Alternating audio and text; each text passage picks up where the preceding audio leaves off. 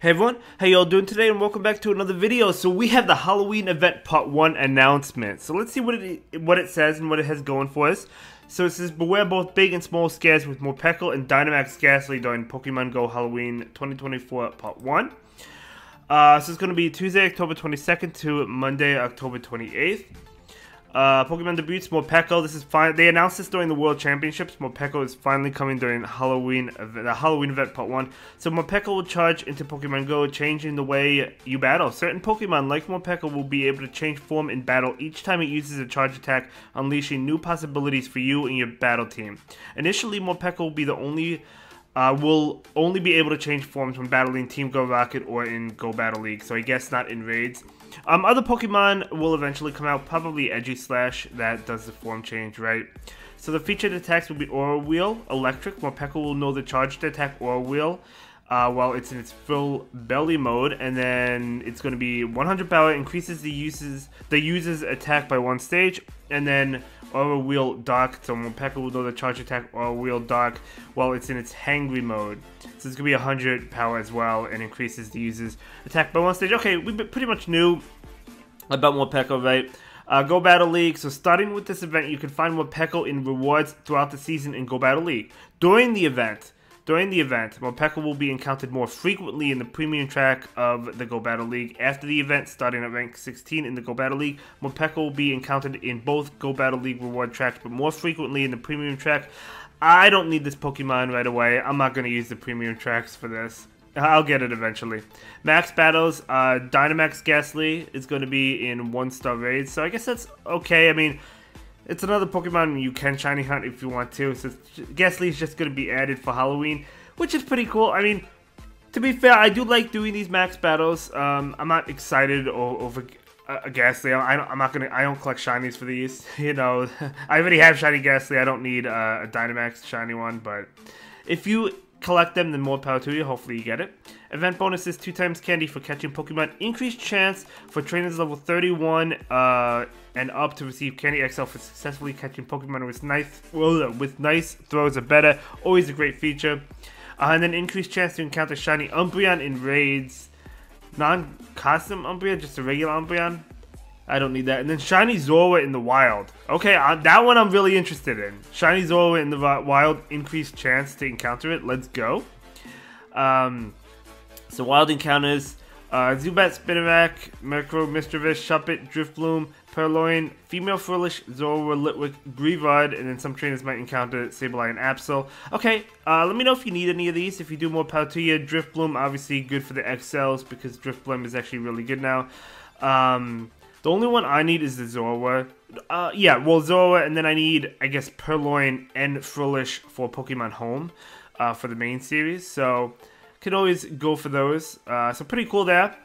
Pretty cool. Nothing too exciting, but, and then it says, okay, so we have raids. 1-star raids will be Sneasel, Sableye, Yamask, and Galarian Yamask. 3-star raids will be Hisuian, Typhlosion, Umbreon, and Bombardier. So, the Umbreon does have increased odds, as mentioned. Free timed research. Additional event exclusive timed research will be available from October 22nd to November 3rd. Timed research focused on Spiritomb and its 108 spirits will be available throughout the event. Complete the research task to receive encounters with Halloween-themed Pokemon like Spiritomb and Morpeko. Okay, I mean, it's free, so hey, why not, you know.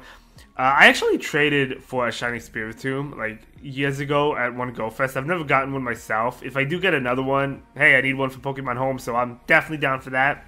Field research task encounters. So the following Pokemon will be available when you complete field research tasks: Sableye, Scraggy, Golett, Sandygast, Morpeko, Nimble, and Greavard, and some trainers might encounter Spiritomb. Complete field research for Mega Energy. Okay, Gengar, Houndoom, Spiritomb, Banette, and Absol. Pay timed research for $5. Timed research rewards include the following: 3 times catch candy, event-themed Pokemon encounters, including the first peek at a new costume Pokemon debuting in part 2 of the event, Froakie wearing a Pokemon Halloween costume, and Rowlet wearing a Pokemon Halloween costume. Event-themed Pokemon encounters, including Pikachu wearing a witch hat, so I guess they're bringing that back. Spiritomb and Morpeko, a new avatar item depending on your choice. Morpeko onesie, full belly mode, or Morpeko onesie hangry mode. So you get one of those. whichever one you want, who knows. Trainers will be able to purchase and give tickets, of course. So these are some of the costumes, right? We've had the Pikachu, obviously, Spiritomb and Morpeko, and then Froakie with the witch hat and Rowlet with that hat as well, going to be new. They look pretty cool. I like how that's on Froakie's like eye. That's kind of cool. But yeah, no, pretty cool. I like it.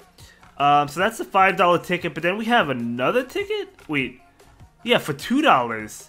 For $2, you'll be able to access event-themed timed research. The following Pokemon will be available to encounter when you complete timed research tasks. Pikachu wearing a witch hat, then Vulpix wearing a spooky festival costume, Gengar wearing a costume, Piplup, Driplim, Froakie, Pumpkin Boot, Rowlet.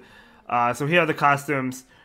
So we've had all these in the past. The only new ones will be the Froakie and the Rowlet. The other ones we've had in the past. Now, maybe you need some of the shinies. I don't have the shiny Vulpix. I feel like I don't have the shiny Witch Hat Pikachu. I mean, I might have one, but I don't have the Raichu.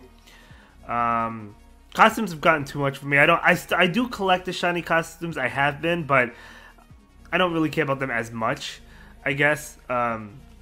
Because I'm not going, like, here's the thing, like, I kind of stopped caring because, like, I was collecting all the shinies, and I do collect all the shinies, I go for all the shinies, but then I started collecting all the costume shinies, and then they released Shadows, now they're releasing the Dynamax. I'm not going for the same shinies over and over and over again, even though they might be slightly different, right? But if you do, more power to you, there's nothing wrong with that. If I get it, great, I'll put it in the tag, I'll label it, but I'm not going to go out of my way to get it. New avatar items and stickers. So the following avatar items will be available to purchase. So it's going to be a Halloween, some Halloween, Woobat top hat, Morpeko onesie, a full belly and hangry mode. So one of these you get if you buy the ticket, I guess. Okay, fair enough. Which one would you buy? Would you pick that one? Or not buy, but like with the research. Which one would you pick? I'd have to think about it if I do it. I don't know. I'd have to think about it. Explore with decoy. So I love this. Pokemon Encounter backgrounds, Pokestops, and gyms will be decorated for the holiday during both parts of the Halloween event. We hope you enjoy the colorful decoy. I definitely will. Lavender Town music. Love to see it. Pokestop showcases, of course, and there's going to be a Halloween bundle for the web store. There will be new deals in the Pokemon Go web store starting with the event October 22nd for $5. We'll net you 3 remote passes, 1 premium pass, and 1 max particle. $40 will give you 20 incubators and 20 super incubators. $100 will give you 3 remote raid passes, 50 incubators, 3 max particles, 16 battle passes, and 50 incubators. Yeah, I'm not gonna buy any of that. I mean, it might be worth it. That's fine. But either way, let me know what you think. Honestly, I always like the Halloween events. This one isn't the most exciting. Hopefully part 2 is more exciting, right? I mean, Morpeko being introduced is added. Or not added, but it's exciting, I guess, right? Because it's Morpeko and it's a new Pokemon, and we knew it was coming. It has kind of like a new feature in battle, so that's kind of exciting, but we've kind of been waiting on that for a while. And then the Shiny Zorua increased chance is pretty much the main drive for me when it comes to that. No Shiny Greavard, no Mimikyu, nothing like that. Hopefully part 2 is better. But yeah, let me know what you think about it. That's just my opinion. Maybe you're really looking forward to a lot of different features in this event. But either way, that will be it for this video. Thank you so much for watching. Have a good day. Bye.